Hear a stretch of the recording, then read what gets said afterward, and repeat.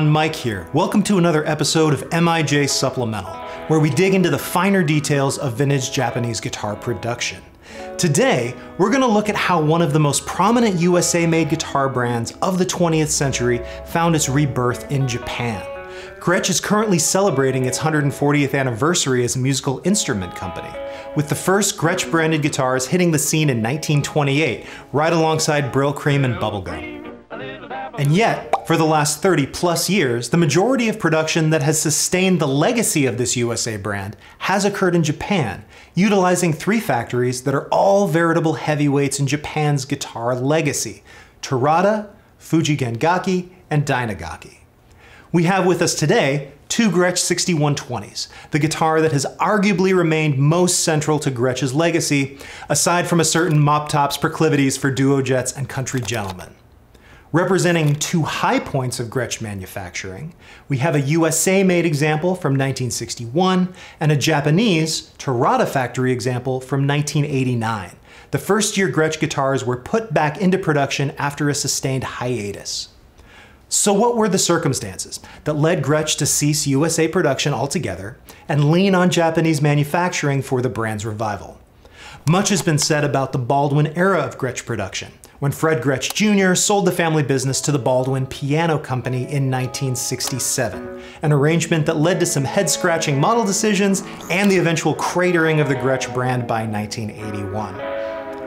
And from 1981 to 1989, Gretsch production ceased entirely, unsurprisingly, as the Japanese guitar market did time and time again throughout the 1970s and 1980s. The Gretsch-style instruments being produced in Japan filled that void, at least for a couple of years. From 1987 to 88, Greco stepped in and produced both 6120 and White Falcon-style instruments at the Fuji Gengaki factory. This was demonstrative of Greco's confidence that there was a demand for these guitars at the high price point required, given the tooling needed to replicate a guitar as relatively complex and unique as a Gretsch hollow body. And while the Gretsch family was uninvolved in these developments, it must have been a bellwether for Gretsch's future to see this mini brand revival occurring under Greco branding. By 1984, Fred Gretsch III and his wife Dinah, CEO and CFO respectively, had bought back the Gretsch brand. Oh wow. I just want to do my best for you guys. Had bought back the Gretsch brand from Baldwin. But there was no product or manufacturing facilities to speak of.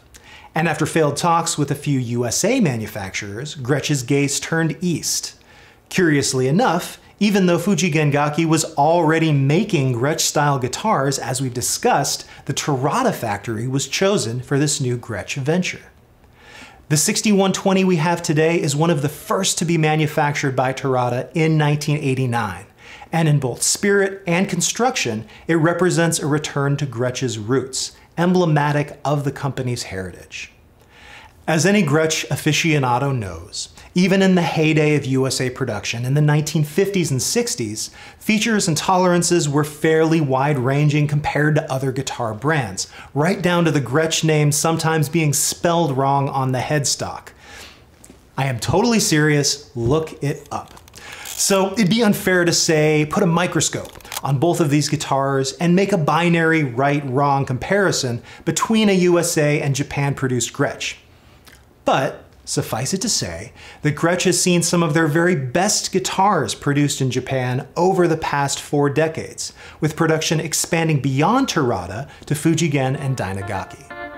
These guitars offer some of the finest fit and finish work and consistency and tolerances across the line that the Gretsch brand has ever enjoyed. And while Gretsch has renewed USA-based custom shop production in the past 20 years, the Japanese wing of manufacturing is still responsible for the greatest breadth of higher-tiered models in the current Gretsch line, maintaining the legacy of that great Gretsch sound. For more on our Gretsch guitars and everything we have here at the Guitar Bar, Japanese-made and otherwise, please check out mmguitarbar.com, subscribe to the channel, and stay tuned for more content.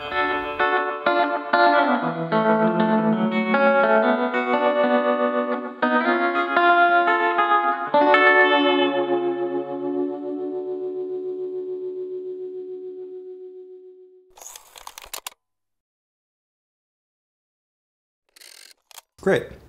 Are we rolling?